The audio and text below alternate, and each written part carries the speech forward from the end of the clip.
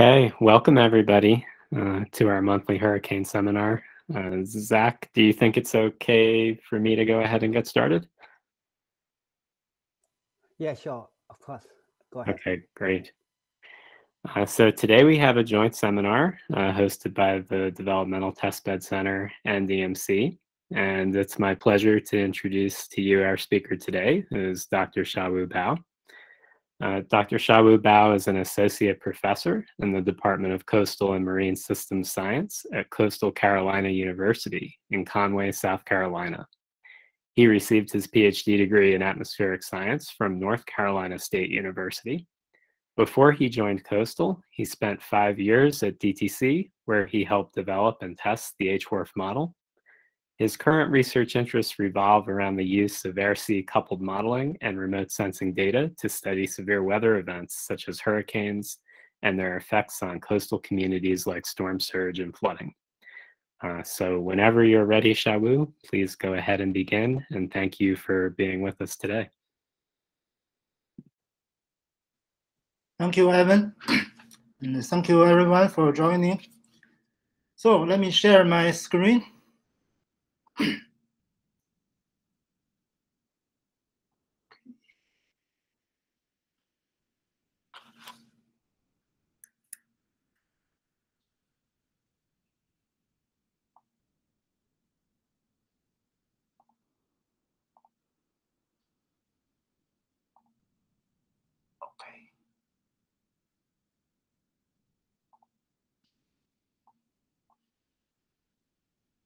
So can everyone see my screen and the PowerPoint? We can see it. It's not quite in full screen mode, but if you prefer to present it this way, okay, let me try the slideshow. How about now?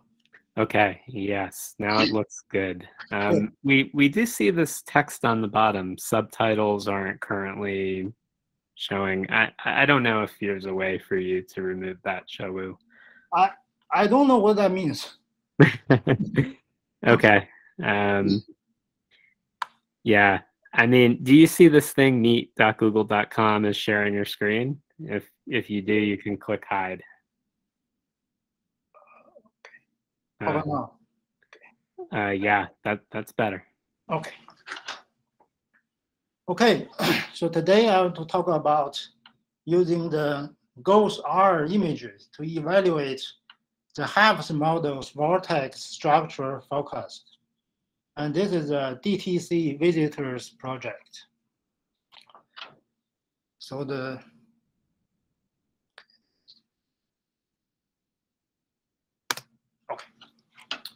little bit of the objective and the motivation.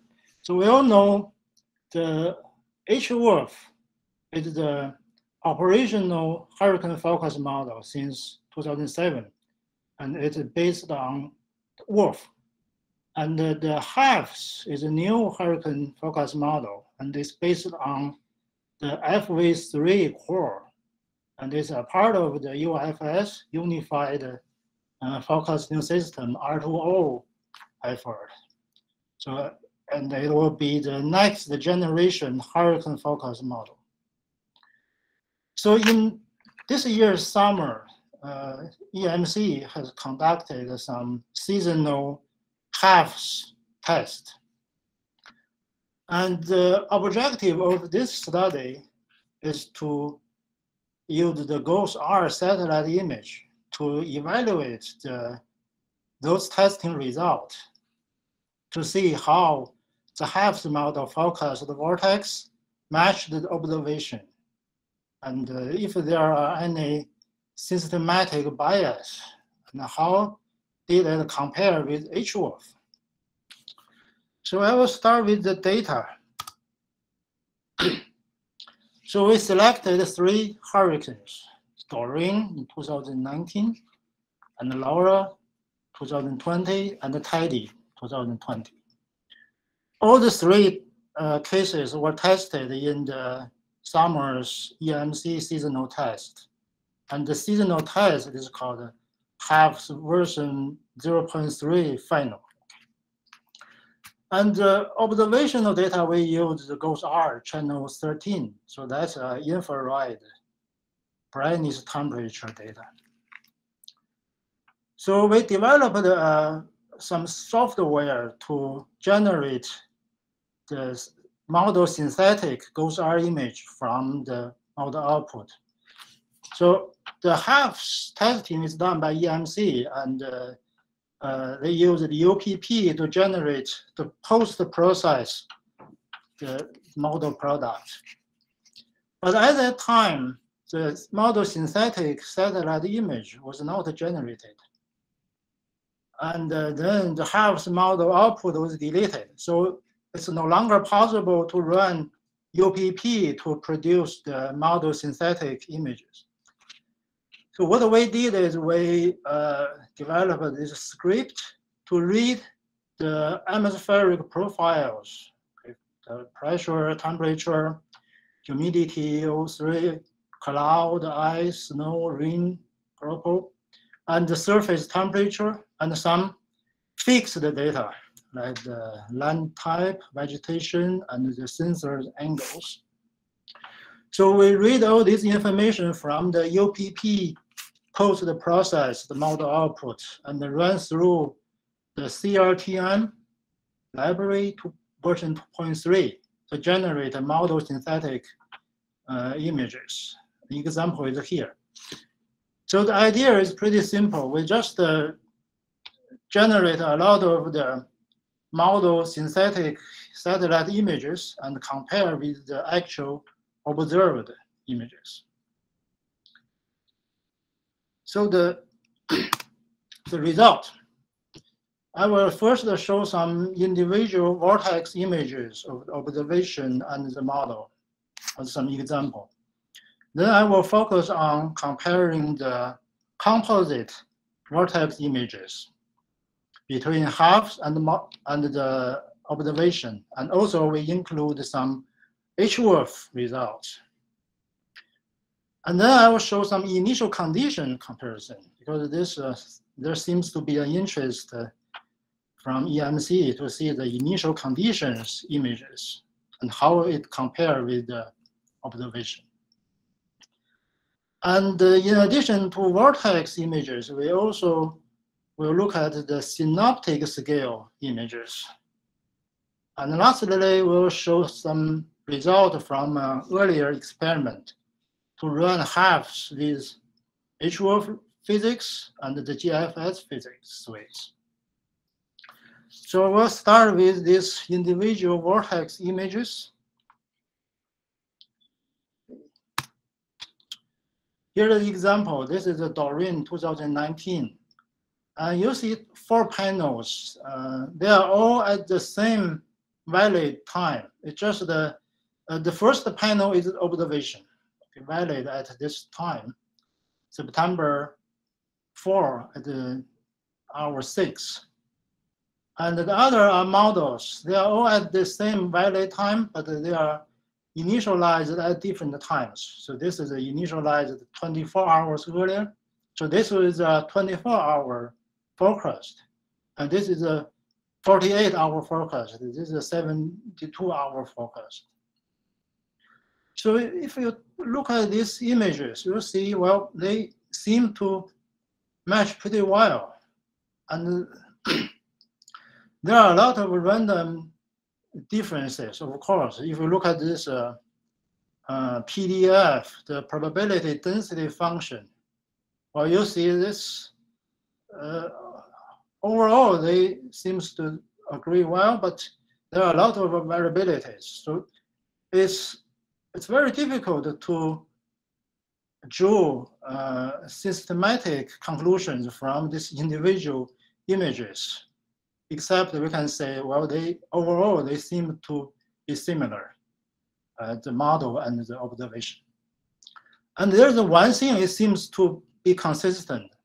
So if you look closely about this brightness temperature, these patterns, there seems to be a range of the brightness temperature seems to be the hydrometeors. So in the observation, this hydrometeor seems to be spreading more than the models. If you look at this hydrometeor, this, and this. So that's an example of the Hurricane Doreen. Again, overall, they seem to match, but it's hard to say because there are a lot of variabilities, random differences. And this is a Hurricane Teddy, it's a 20L. Again, you see this is again, they are all at the same valley time with different forecast lead times. So again, they seem to match well. Again, there's a lot of variability here. But if you look at the hydrometeors, seems to be the same pattern. In the observation, the hydrometeor, the rim band seem to be spreading more than in the models. And this is the Hurricane Laura, 13L, 2020. Again, the same thing. So overall, I think these images show the decent forecast. Most spreading of hydrometeors, if you see these hydrometeors and compare with the model. And the large variability make it hard to see systematic bias. So what we did next is, instead of going over, because there are hundreds and thousands of these kind of images, so it's impossible to compare everyone individually. So what we did is we created some composite images. By composite, I mean we overlay many vortex images and get the average. So we hope that the random differences will cancel off and we can see some systematic patterns. Here is an example. So this is a Hurricane Doreen. So it includes all the forecasts from August 24 to September 9. So this is a average observation and average of model made from 44 forecast snapshots, all with a forecast lead of 48 hours. So you can see these composite images make it easier to identify the systematic patterns. You look at this two, the observation and the model. First, you will see, if you look at the outer line, you'll see this observation seems to be this 280K temperature contour seems to be a little bit larger than the one in the model. I think that's maybe because the more spreading of the hydrometeors, and when we average them, put them all together, they show this difference. Another difference is, you see the inner core area around the hurricane eye. So this is a 230K contour, and this is a 220K contour. And in the model, this is a 230K, and this is 220K. So we can see the observation has a much larger 220K contour, the cold brightness temperature than the model. So indicating that there seems to be a warm bias in the model. And this also is evident from this scatter plot. By the way, the scatter plot, we use all the pixel values to make this scatter plot. Here, this axis is observation, and this is the model. So you can see on the low temperature end, we can see For example, the observation 220K, but here in the model, it's anywhere between 220 and 240. So obviously, overall, we can see there's a warm bias in the model. And also, this is in the PDF. Again, this is probability density function. This is the temperature, and this is a percentage. So if you look at this code end here, obviously the observation has a larger fraction on this here than the observation. The brown is observation, and this blue is the model. Okay. So that tells us some systematic pattern of bias. So this includes all the dates, all the stages. So next, we divided the lifespan of the hurricane into 3 stages. So the early stage, and the mature stage, and the decay stage. So we look at them separately. So this is the same Hurricane Dorian, the early stage. By early stage, we mean it's before it intensified into a well-structured, strong hurricane. So this is from August 24 to August 30. So it's 12 snapshots. And also with the lead time of 48 hours. We can see the model. Here's the model, here's the observation. So it seems the model outer range is also a little bit slower, smaller here, smaller. And overall, it has a warm bias, but the warm bias is didn't exist for the inner core area at the early stage. Okay, the early stage, we don't see a evident warm bias for the model. But if we look at the mature stage, so this is pretty similar to the overall O stage figures. And we can see the outer 280K contour is a little bit smaller, and the warm bias in the inner core areas is very evident. Okay, this is a 220K contour, and here it seems to be missing. It only has a 230K contour. And no, I think I'm wrong. So the 220K is here, and inside it, there is a 210K contour, which is missing in this model. And also it's evident in the scatter plot here. See all the points are pushed towards the model side. So this is a warm bias.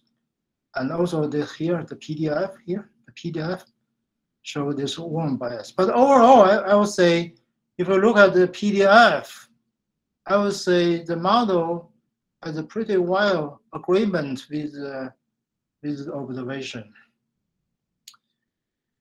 So that's the mature stage of the VORTEX comparison.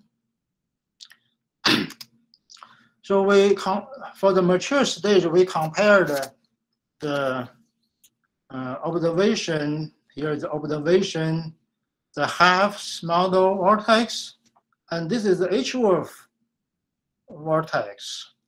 And the HWRF result is from the 2019 operational real-time forecast archive. The version is 2019 operational HWRF. And the HAFS is the testing, the same testing I have been showing you, the 2021.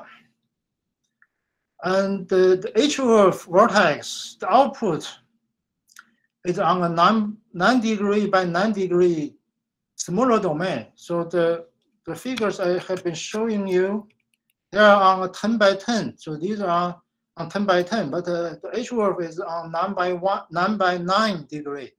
So we reduced the size, domain size for observation, and HAFS. So we are comparing the same thing. So comparing these three images, you will see, well, it seems the observation and the HAFS model have a much better agreement than HWRF with observation. First, they will see the observation and the HAFS model. If you look at this 280K contour, there are some irregular shapes here, and both in observation and the model, HAFS model. But if you look at the HWRF, somehow the outer line here is very smooth and very clean cut. So we don't see all these small perturbations here. Secondly, you'll see a difference is if you look at the inner core area, the inner core is in HWRF is much larger than both the observation and the HAFS. So in this PDF, the PDF here, the brown is observation, the blue is the HAFS, and the green is the HWRF. You will see, if you compare the observation and the HAFS, so they seem to agree pretty well again. But the HWRF is a different story. You see this big spike on the cold temperature end, showing it's has a very large cold temperature coverage here.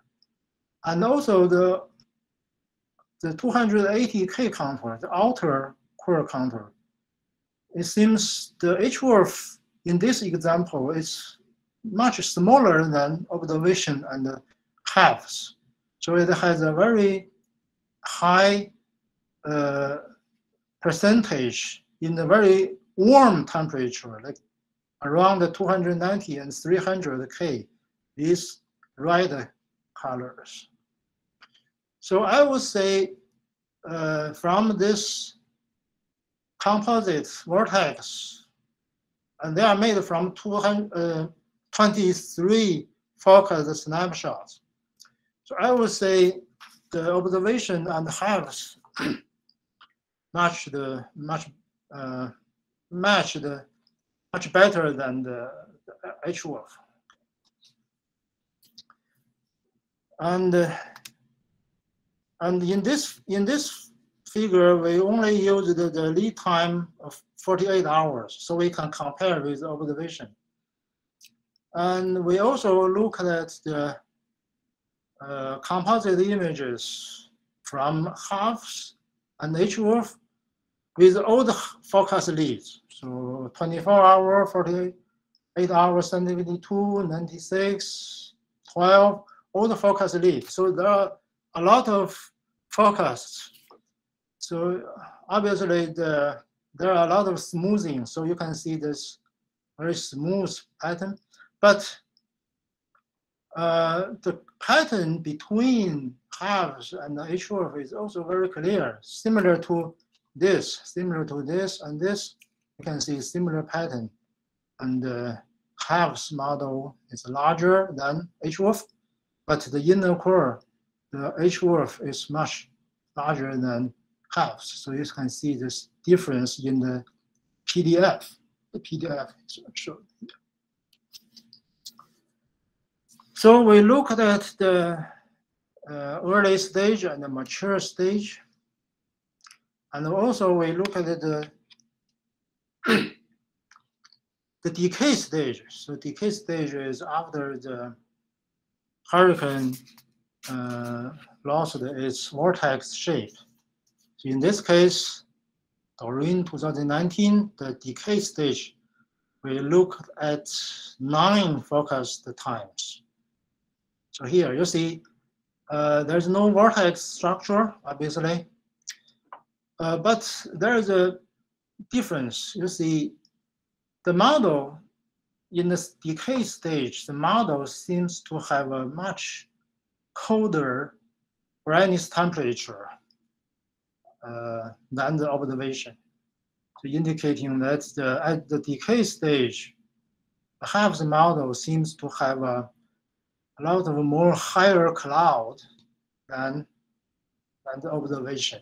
So this is also evident in the scatter plot. Here you see this scatter plot, and here the blue color is the model. So you can see here at the cold end, the model is much more than the observation. Okay, so that's one hurricane. So we did the similar. Oh yeah, this is a. So we see from the satellite images, we see the model seems to be a little bit smaller and a little bit warmer in the inner core. And we know the brightness temperature has a relationship between the hurricane intensity, because a colder temperature indicates higher cloud, and that may be stronger convection and stronger hurricane intensity. So the warmer temperature bias we saw for HAFS model may indicate that it has a weaker intensity. Okay, so to confirm this, we also looked at the tracks. So there's no satellite images in this slide. So we just compare the best track and the model generated the track and the intensity. And we used the MET-TC model evaluation tool TC to generate this intensity comparison and this size comparison. And by the size, we use the 64 knot wind radius. So we can see the blue is the model. Okay, so and the brown is the best track. So clearly we can see the model indeed had a weaker intensity bias. And similarly for the size, you can see the model, the blue is generally is smaller than the best track 64 knot wind radius. So this shows the satellite images identify the bias is consistent with the verification by the tracks. Okay, so that's for Hurricane Doreen, and we did the similar things for the other two cases. And this is I guess we will just quickly go over this because the conclusions are similar. So this is a Hurricane Teddy 20L 2020. This is overall, so all stages. So clearly we can see the bias. We don't see the outer 280 contour line because this vortex seems to be larger than 10 degree by 10 degree. But you can see this 260 contour line. The model is smaller, and in the inner core area, the model has a warm bias too here. So we have 230 contour lines in the model, but in the observation we have inside it, we have the 220 contour lines. And you can see this, obviously this is a big warm bias for the model here in the scatter plot. And here you can see it too. So that's the all stage for the vortex. And this early stage, but we only have 3 focus snapshots for the early stage with observation. So it may not say much. Okay. Actually, in the early stage, from these 3 focus, the model is colder, has a larger cold temperature than the observation. But to look at the mature stage, again, we have smaller 280K, and we have a warmer bias in the inner core areas. So it's all pretty evident in the scatter plot and the PDF plot. Okay. And this again, this is for the mature stage of Hurricane Tidy. So we also compared the observation, the HAFS model, and the HWRF. And the HWRF is the operational version HWRF for operational for 2020, the operational version at that time. So I think we can see the similar pattern. So the HAFS model has a slightly smaller size than the observation, and slightly warmer than the observation in the inner core. But the HWRF, you see, it's again the inner core that has a very large cold temperature area, and you can see from the PDF this big spike here, big spike, and the observation, the blue, has the model is warmer than the observation, but the HWRF is much larger in this area than the observation. This is similar to what we saw for the Hurricane Doreen. Okay, so this is the decay stage for Tidy. Again, we can see, well, we don't have a well-structured vortex, but again, the model has overall it has a colder temperature bias than the observation. You can see this in the scatter plot and the PDF. The PDF, this is the blue line, is the model. Okay, so that's the Hurricane Tidy. This is the Hurricane Laura, 13L. You can see that this is the old stage. So this is a 21 focused snapshots with a lead time of 48 hours. Again, we saw the same pattern here. The observation, the model is smaller, and the inside inner core is warmer. So we can see this from the scatter plot and the PDF. And here in the observation, there is a 210K code contour, which is missing in the model. So this is the early stage. I guess we saw the same thing here.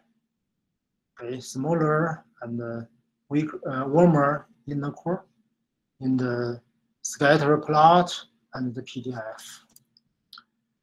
And this is a mature stage. We have 7 focus snapshots, so it seems to be pretty few.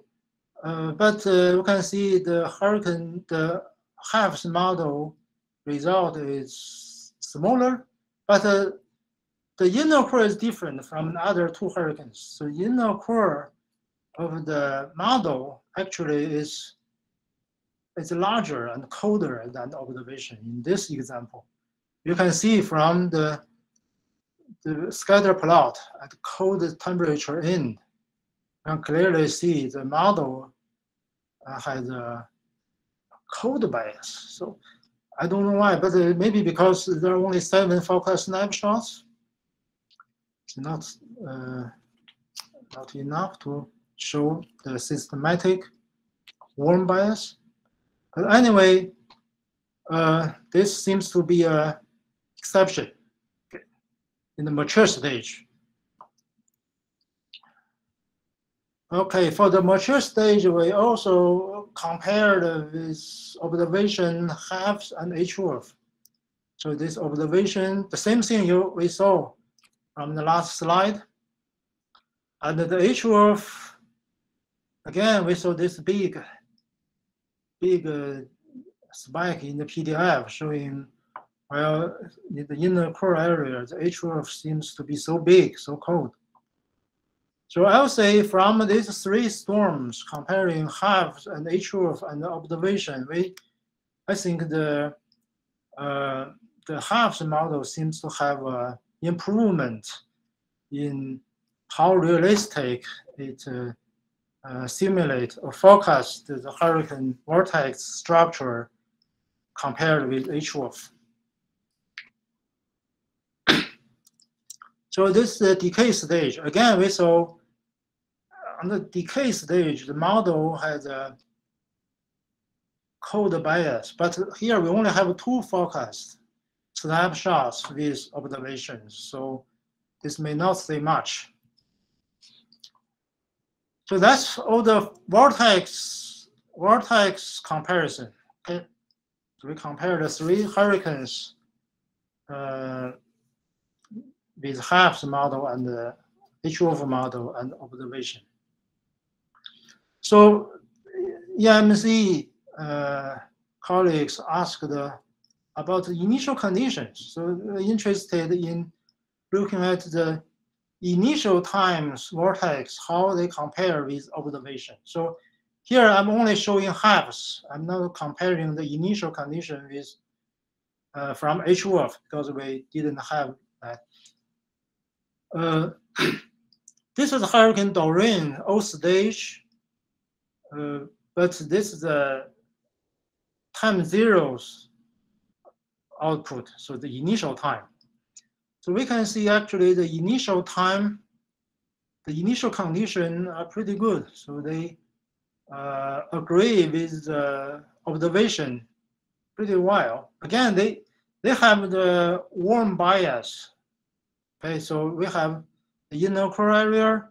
The initial condition seems to be warmer than the observation. And here, so you see in the scatter plot. But overall, I think the initial conditions are quite realistic. And if you compare the PDF, overall, they match pretty well. And this is the Hurricane Doreen. And we have the Hurricane Laura initial time. Again, we saw the same pattern of smaller vortex and the warm bias. Okay. And the mature stage. And we also have the tidies, initial conditions, Okay. Also, there is a interest to see the synoptic scale because we have been showing the vortex scale. Now we see the synoptic scale. And of course, for synoptic scale, we cannot compare the pixel to pixel because it's not fair. So we look at the PDF. Here we see the 20L, 13L, Laura, this is the tidy, this is Doreen. So if you look at the PDF, and this is the cumulative PDF, basically it shows the same information. If you look at the PDF and the accumulated PDF, they matched very well, almost on top of each other, almost same. So I would say besides the vortex, overall, I think the HAFS model physics forecast the brightness temperature on a larger scale pretty realistically. So lastly, I want to show the result from an earlier experiment by the result was, the test was conducted in 2019. And this is done by GMTB, Global Model Testbed.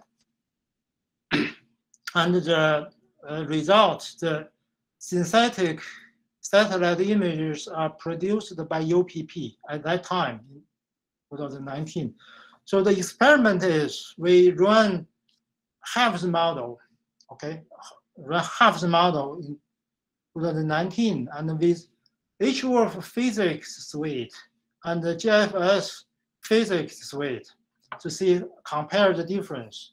So we can see somehow when the HAFS model used the HWRF physics suite, they produced a much larger hurricane. This is Hurricane Doreen. So it produced a much larger hurricane vortex core structure in that observation. And when HAFS model used the GFS physics, it produced a smaller one, but not different as the between HWRF physics and observation. So, okay, so some summary. So a tool has been developed to create model synthetic satellite images from GRIB 2 model product. So for the VORTEX scale, overall, I'll say the HAFS model and the observation agree quite well, but there are some systematic bias. So the HAFS model produced slightly smaller vortex than observed, which is confirmed by the 64 nautical knot wind radius.